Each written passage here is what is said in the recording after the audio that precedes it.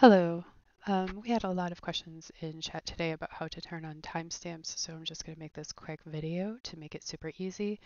If you look on the chat over here, obviously up here I had them on. I turned them off before starting this video.